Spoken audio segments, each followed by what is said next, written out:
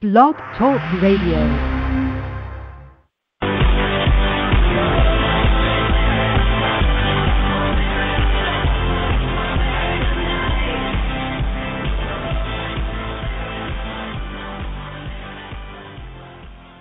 Hello, friends. Welcome to the Losing Your Parents International Radio Show. My name is Lisa A. Snyder. I'm broadcasting live from Portland, Oregon. A little bit about me. I've lost both my parents to cancer when I was 22 and 27. I work to inspire others on my blog, losingyourparents.org, and journey through my own grief and healing process using creativity and self-expression. My intention is always to connect those of us who have lost our mothers, our fathers, or both of our parents at any age through the arts, life experiments, looking inward and turning pain into something positive. So I'm here to talk about stuff that's really hard, and ways that we can all move forward in our lives and how we can all get back to a happier place. If you'd like to try to call in live today from 1 to 1:30 p.m. Pacific time, you can call the radio line here, 1-619-924-0723. You can also experiment by calling in on Skype. I just got directions here. You have to make sure you're logged into your Skype account. You can then log into your Blog Talk Radio account and go to the episode page of blogtalkradio.com/losingyourparents and look for episode 8. And apparently there should be a logo that says click to talk. And then when you see the pop-up window, click to talk logo again, you can automatically launch your Skype call, click call on the Skype application to complete the call to the show. So if anybody out there wants to experiment with calling in via Skype, just go to the blogtalkradio.com/losingyourparents, click on the episode you'd like to try, which is episode 8, Love, Rejection, and Thanksgiving. So we're going to be talking about Thanksgiving today. I want to give you a little bit of update on my life on this side before we dive in there. So last week I had every intention of being here, and it's interesting because when I started the show, I was like, some of them I know I'm going to want to record, some of them I'm going to want to do live. So if I want to be consistent, I want to be there out there in the world like every day, like 1 o'clock in the afternoon, Pacific time on Wednesdays. And I thought that would be good because I'm here working in my office, and that might be good. But last week we had special guests.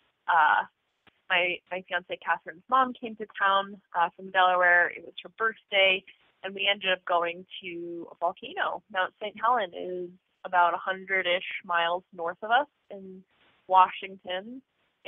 Anybody who doesn't know about Mount St. Helen, it actually erupted back in 1980, and it was a really big deal. It was very destructive and a really tough time for folks and animals and life, basically, around that time. And so it is dormant now. It could explode, but hopefully the worst is over.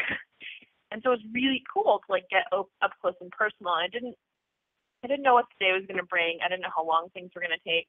And once we got up there, there was definitely no phone service nor internet service because I can connect to the show through my phone, and it just wasn't in the cards. So I felt sad that I missed you, but I know that y'all understand because it's life. So a little update on my pup Ziggy. Things are getting better. We've had him for over 3 weeks now. I just took him to the dog park today. It was our first time, and he was very happy. And we're all trying to find our way. He still doesn't get along with the cat. Maybe that he might never get along with the cat. But we're doing the best we can as new puppy parents. I signed him up for, and all of us actually, up for puppy classes, and so that's going to be starting in December, and we're excited to move on. I am noticing that, it's really healing to have an animal. I could probably talk about that in a whole other show, but it's really healing to have an animal that just loves you, and especially one that you've rescued. You rescued him from the Oregon Humane Society. And, it's funny because I'm an adult orphan and so is he. And there's some camaraderie there, and there's some connection there, and this dog is so loving and he's so adorable. I love him so much. So just an FYI, if you want to get in touch, if you're feeling a little shy or you're just not, maybe 1 o'clock isn't your time because you're working, but you're listening to the archive of these shows, you can write me anytime. All of the contact information and ways to get in touch are on my website, losingyourparents.org/contact. And if you feel, or if you're feeling brave and just want to leave an anonymous message, that's actually really helpful for a lot of other people, because I know a lot of us out there have lost at least one parent, if not both. And just hearing someone sharing there's a little bit of like what they're going through is really helpful. And so, if you're thinking about writing me, also consider leaving a message on the voicemail there. And so that information is on losingyourparents.org/contact. You can write me, you can call. I'm trying to be super available for you so we can all get through the holidays together. So let's talk about Thanksgiving. The topic today is Thanksgiving. I just saw someone on my friend Naz. Hope I can just call you Naz. He's in India and he always listens every week, which is so awesome. Hi. And so the topic today is love, rejection, and Thanksgiving. And also preparing for Thanksgiving. Last week, or 2 weeks ago, I talked about preparing for Thanksgiving and some alternatives to dealing with it. And we had a caller who had left a message who was asking about how do you deal with the holidays, and specifically Thanksgiving, because his mother died on Thanksgiving, and he had been invited to his brothers and his sisters. He didn't know what to do. And so I want to sort of get back to the root here, which is you. You are your root system. You're your own best friend. And when you're making decisions about things like Thanksgiving and what to do, you have to get back to what is going to be best for you. You might have a family, and consider those people in your family, like your family, like your children, or the people that are living with you and living life every day. So you may need to consider those people when making decisions. But ultimately, you have to come back inside yourself and make some decisions around how do you want to feel. And so I always opt for, I'd like to feel good, if that's possible. I would really like to feel good. What do I need to do in order to feel good? And when I'm not feeling good, what can I do for myself to feel better?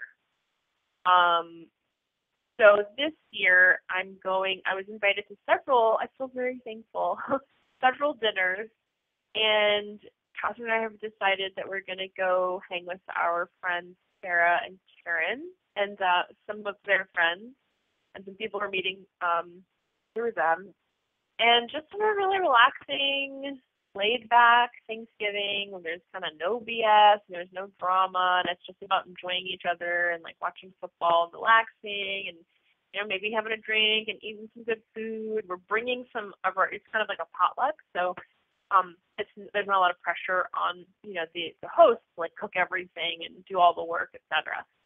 So that's what we decided to do. And I'm actually, at this point, I've done so much work on myself, I'm not super triggered anymore by Thanksgiving, but you might be. Maybe something happened on Thanksgiving, like, the guy that called in a couple of weeks ago and his mama died on Thanksgiving. Maybe Thanksgiving is a special time for your family, and now you don't know what to do because there's an empty chair. I actually wrote a blog post called Sometimes There'll Be an Empty Chair, and it's about when you've actually had one of your family members, your mom or your dad, like chair, and then they're no longer there anymore. Maybe it was their chair. Maybe it was a chair that they sat at the table. And noticing that those chairs are empty is hard. It's not easy to notice these things. So in regards to love and rejection, I talk a lot about this because I think that this is a lot of our life experience, is trying to reach out and love other people, not getting back what we want or what we expect from people, feeling rejected, and the cycle continues. Um, some people have a lot of expectations without giving a lot. You have to give to get. I just want to say that when you expect other people to just give to you and give to you and give to you without you giving back, it's imbalanced. It is imbalanced. It doesn't feel good for you, and it doesn't feel good for the other people because they can feel you wanting. And the feeling of lack and the feeling of wanting is very empty, and it creates an empty energy. So if you're trying to connect with family members and you're expecting them to give you something, try taking that expectation down a couple notches. Try to, what can you give yourself? You know, what do you want? Some peace? Some love for yourself? I have a particular situation that I'm thinking about where somebody was very expecting people to take care of them and expecting people and not treating them very kindly. And it's really sad to see that and to be witness to that. And that's an extreme case when you witness somebody or even yourself wanting so much and not really giving a lot. So you have to give to get. So what does giving mean? And giving a little piece to yourself. Maybe it's time to call a friend who you haven't talked to in a while, or a family member that you actually want to know what's going on in their life. I called a couple of people in my family over the weekend, and I really just want to know how they were doing. I just wanted to know what's going on with them, how their life is. You can't expect anybody to care about your life if you're not caring about theirs. And I think that's like one of the lessons I've learned along, in my 20s is when my dad first died, I was really sad because not a lot of people reached out. And I think people I thought would reach out didn't, and it was really disappointing. And so you're setting yourself up for disappointment if you have to really try and release expectations. It's really hard to do. But if you have to let go of the outcome. You have to put energy into something and then release. You have to put energy into something and then release the outcome. Release what's going to happen after you've put in the energy, because you never know where that energy is going to come from. It may not be directly where you're putting it. That's the interesting thing about the universe, is that when you put out energy, you can put it into something and kind of hope that something else comes back to you from that direct place. But you have to let go so that you can actually receive what you're supposed to receive. And a lot of times, I don't know if you've ever noticed this, but a lot of times it's somewhere you didn't expect at all. You put energy into something, you thought an outcome was going to happen, and then a different outcome happened that was kind of similar, and it wasn't where you were expecting it, but it happened anyway, and you're like, hey, I'll take it. I'm sure there's like 1,000 things that have happened to me where I put energy into something and then something amazing happened, but it wasn't what I expected. And that happens a lot. So this Thanksgiving, when you're gearing up to deal with family, see family you haven't seen in a long time, feel feelings that are uncomfortable, try and make that day, de-energize that day by putting energy into it. That's positive. Being thankful for what you do have. Don't focus on what you don't have, because that actually creates a lack and a vacuum effect. You have to focus on the things you do have, even if you're feeling sad. Be grateful for what you do have. You could be homeless. You could be, you could lose your job, but maybe you have a job. Be thankful for that, even if the job sucks. You're paying for food on your table, paying for the gas that it takes to get to where you're going. You're paying the electric bill for what you have. as you go into this day, try and release the outcome of anything. It'll be and call it an experiment. Who knows what's going to happen?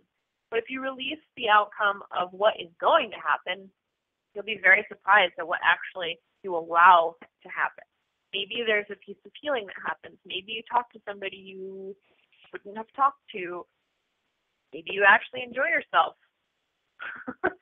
Maybe the whole day goes by and you're like, wow, this is the first Thanksgiving I actually felt at peace. What would that be like? What would it be like to actually be at peace when you have always felt uncomfortable?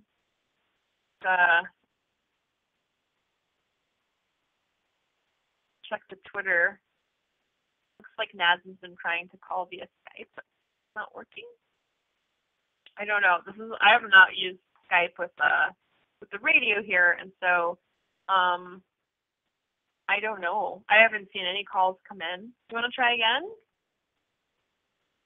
I'm gonna try calling in again. See what happens. I haven't been looking at the screen. I've just been talking. So try again, Naz, if you want to give me a call. And if you are feeling brave and want to talk, C619-924-0723 is the phone number to call in. And again, if you're listening to the archive later after the show, you can contact me anytime, losingyourparents.org/contact.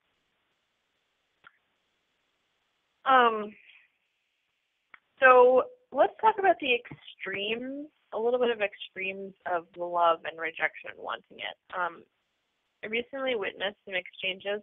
Oh, there you are. Let's do an experiment. I'm gonna put you on, Naz. Hold on a second. Let's see. Naz, are you there? Yeah, hi, this is Nazis here. Hey, how are you? Yeah, I'm fine. How are you? I'm good. We made it work. Nice job. Yeah, thank you. Yes. So you're calling from India? Yeah, I'm calling from India. That's so cool. Thanks for being along on this journey with me and for following and for being. No, actually, also thank you. Also thank you for being with us in this difficult phase of life of ours. Actually, it's been really helpful. Actually, really helpful. I've been following it. I'm religiously following it. Actually. I'm so happy that we're here and that you're listening. I know that you don't have Thanksgiving in India, but do you have anything that's similar? That's like a celebration of India or any kind of other holiday that you can identify with when we're talking about actually, Thanksgiving? there's no celebration, something like that, but it's like Thanksgiving every day, actually. You should be appreciating whatever you have, and Thanksgiving like every day in India, actually, you should. When you're concerned with God, so like I'm very, when you see things around, and it seems like we are very blessed, actually, to have things. When I look around, people who are not getting what I have actually right now. So being thankful every day, you try actually. to practice that, right? Exactly. Yeah, exactly. So today, what are you thankful for today? Yeah, like today I thank when I see some people with poor health. So I see, I've lost my father because of cancer.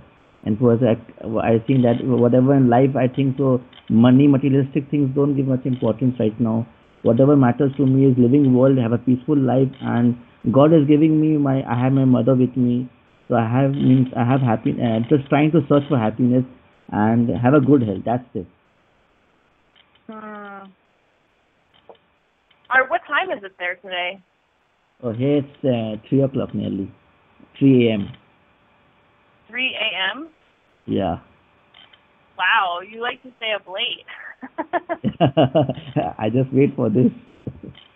Oh, that's awesome. You also work for yourself, right? Yeah, exactly. What do you do? What do you do for work? No, right now I've left my job and I'm doing my business. Afterwards, I'll be going back to my job. Actually, I'm into talent acquisition. I was working as a professional recruitment side, IT recruitment. Okay. That's cool. Well, I feel really special that you're, listening to the show live, and I definitely think of you. I'm like, oh, Naz is going to be listening today. That's so awesome. It really gets me pumped to do this. And everybody Yeah, listening from all over the world, and that's so sure. cool. So, do you want to tell just a little bit? Do you want to tell everybody a little bit about who you lost and when? Like I lost my dad in the 5th of July in 2014. Uh, I was working in my another city actually. I was staying away from my family for the past 4.5 years, and suddenly I was about to leave India actually, going abroad actually for my work. Then I came here, I resigned there, and I was going just about a week before we came to know that my father was diagnosed with cancer, liver cancer, and he was at fourth stage. And then I had to take him to the best doctor of Asia, and I tried my very best. And the thing, very first day, I was told that he's not going to survive more than 3 months or 4 months. We did our best. I did my best traveling and did my best work and do my for my father, and I lost him. It's been a big setback. Not only for my I lost my dad. I lost in my career point of view. My dad also. I'm the only son. My sister is not in India. She stays in England. So I have to take care of everything. It's been a big traumatic. Going through the cancer hospitals and all. It's been a big has certainly changed something of my mind. I've gone through some trauma. If I won't, yeah, it's not a mistake to say that also. It's Mm. been tough. I've seen kind of patients and all. I've seen my father's death quite closely. So means every day somewhere down the line, I subconsciously I think tomorrow may be a bad day for me. It can be a bad day for me because suddenly my life has changed when my father suddenly he was everything was fine. And just one day we went for a checkup, and then all these checkups were done, and we came to know that he's not going to survive. In moments, a few months, I lost my dad. Our life has changed. It's been very down, but still, thanks for listening all these to your regular blogging and all. I've come up and trying to fight out life. So you lost him in the summertime, or I guess I don't know if it's the summertime. It's in July, right? Is that what In you said? July, right? July.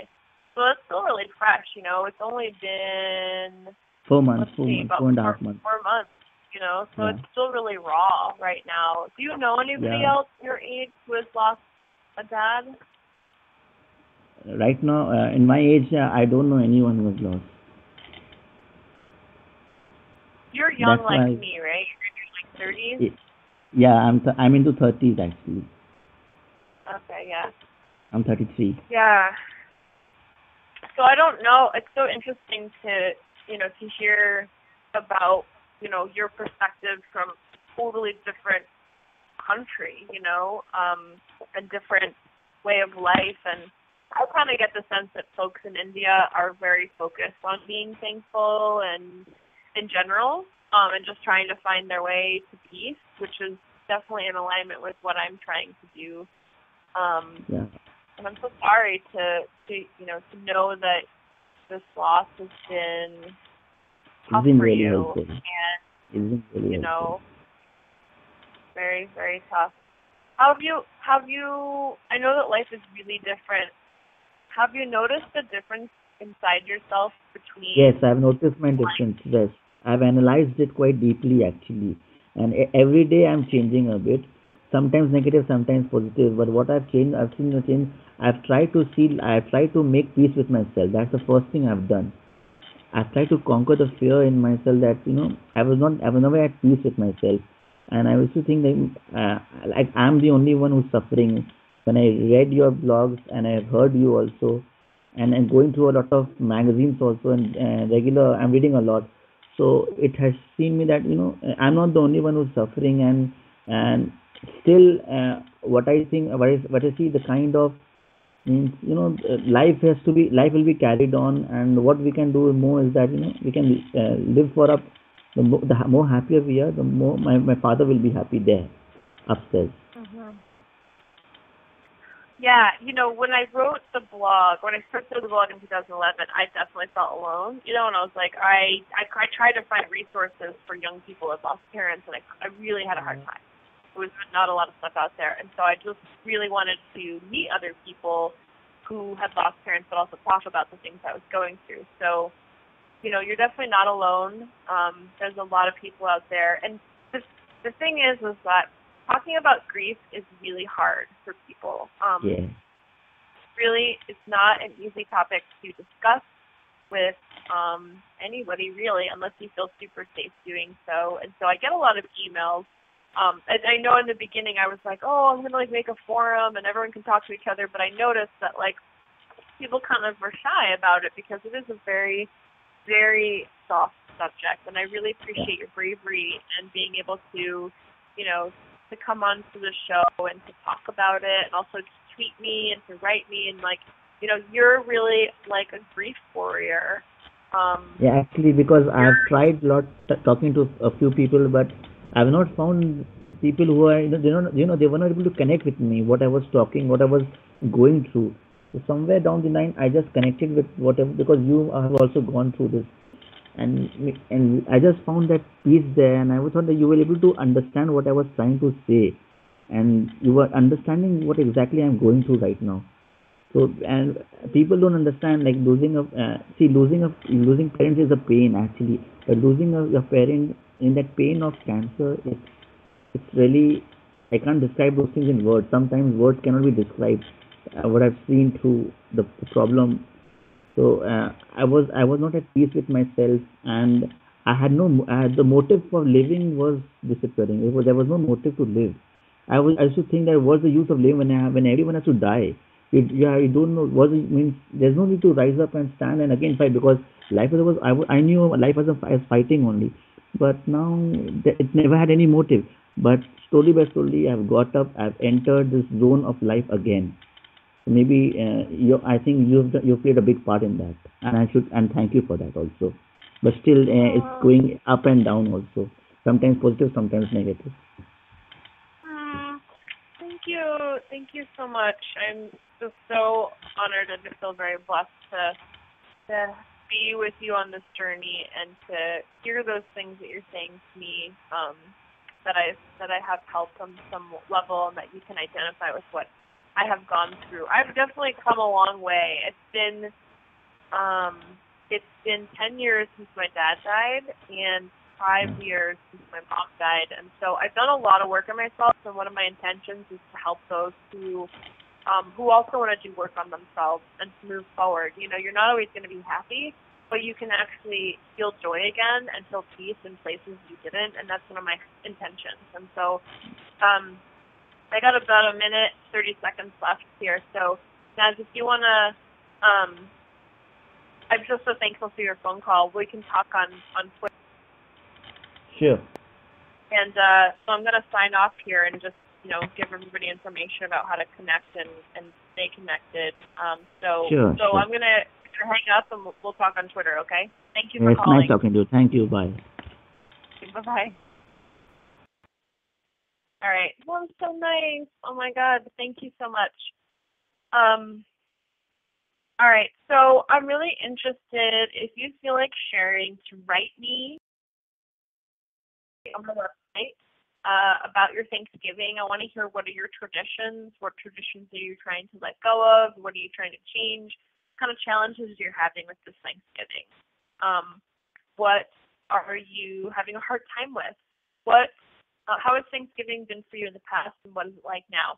I realize now that Thanksgiving is, an American holiday, but maybe if you're somewhere else in the world, you can identify with some kind of holiday. If you want to talk about the holidays that are coming up, I want to hear what you have to say. So please write me, leave me a message. All information is on losingyourparents.org/contact. So I just want to thank everybody for listening live and also on the archive. Lisa A. Snyder, you've been listening to Losing Your Parents International Radio, and remember, you got to feel to heal. Lots of love. Signing off.